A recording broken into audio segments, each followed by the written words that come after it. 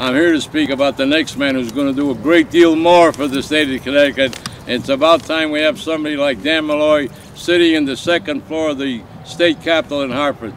It's been too long a period of time that we've been without a Democrat in that office, and especially a Democrat the caliber and the integrity and the dedication and concerns that this man has for this state and for its people. It's time, ladies and gentlemen. It's not time to primary. It's not time to fight. It's time to unite behind one candidate. And for Billy Ciotto's money, that candidate is Dan Malloy. Mayor, good luck. God bless you, and keep up the good fight. Thank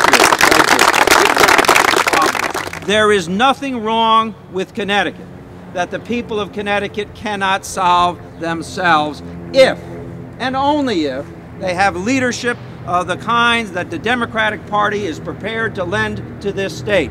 We are going to take our state back. We are going to build our state again. We are going to compete with the rest of the world. There are people in our state who would spend any amount of their personal wealth in an attempt to take an office away.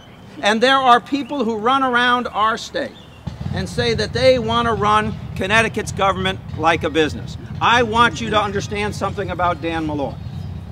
I am a product of Connecticut. I want to run Connecticut's government not like a business, but like a great government, again, that allows the people of Connecticut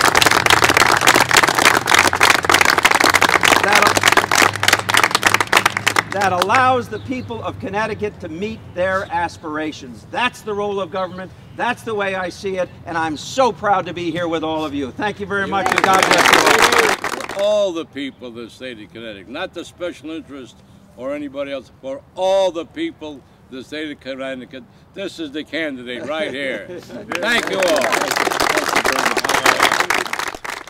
I'm Dan Malloy, and I approve this message.